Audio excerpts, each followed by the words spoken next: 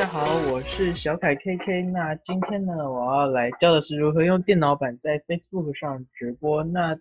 这一次呢，就是因为 Facebook 它官方设定现在好像是电脑版只能直播粉丝专页上面，然后如果想要在社团上或者自己的动态时报上直播的话，就要用我这个影片这个方法。那其实有一些网站都可以，你去 Google 上面找，有一些网站都可以用特殊的方法进行直播，像这个网站也是。然后这次以这个网站 lnwcode.net 来举例，那我们就点一下这个，是新增一个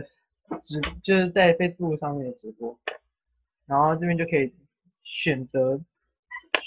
那个地方，然后假设我想想看，分享到自己动态时报好了，然后继续，然后它就会开始，你看它就出现这个画面，这个画面是那个原本 Facebook 官方那边不会有的，然后像这个伺服器网址的话就，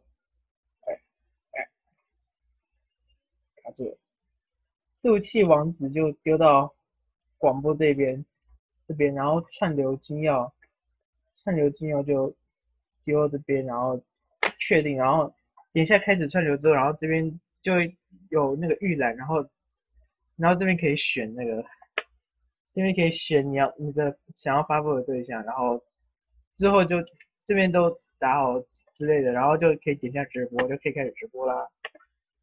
那这个是一个比较特殊的方法，那就希望这个影片能帮助到大家。那如果喜欢的话，就在